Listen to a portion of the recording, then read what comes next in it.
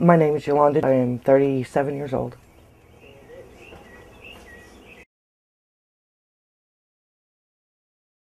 Anytime somebody says, well, I have a couple of kittens or I have a couple of puppies, can you help out? And I take them because I don't want to see them abandoned. And I get new pets all the time.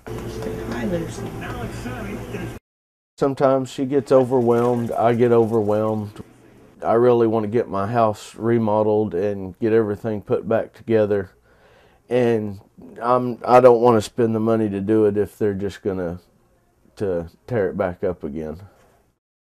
David is a very laid back, he's a man of few words. But him and I have talked, and he says, Judy says, I just can't take all these animals.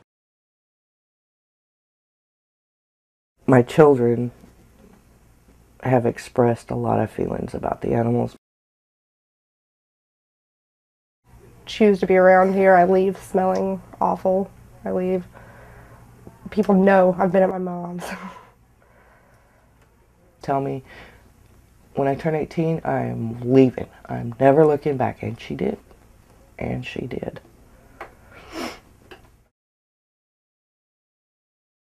For one, she can't turn an animal out on the street.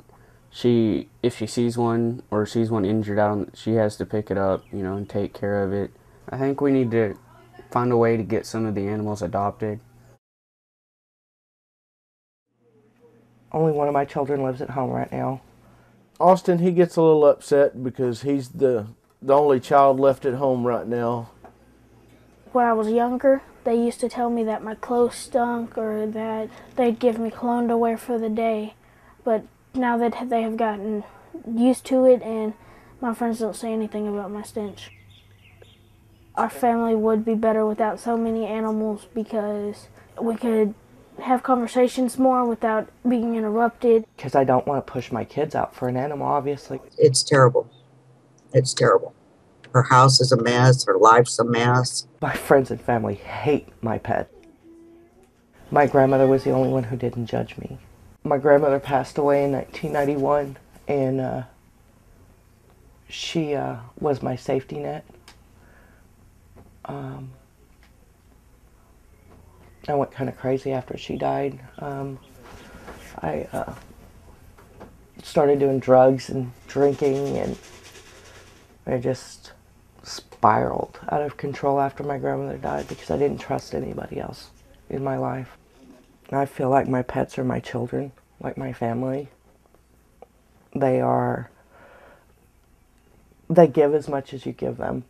There was some abuse in early in life, and I think that may have a lot to do with it also. I've made a mess of everything with my animals. I just want a better life. I want my kids and my husband to have a better life than what I've given them. If the situation don't change with Yolanda, she's going to wind up losing her home, her husband, her kids, me.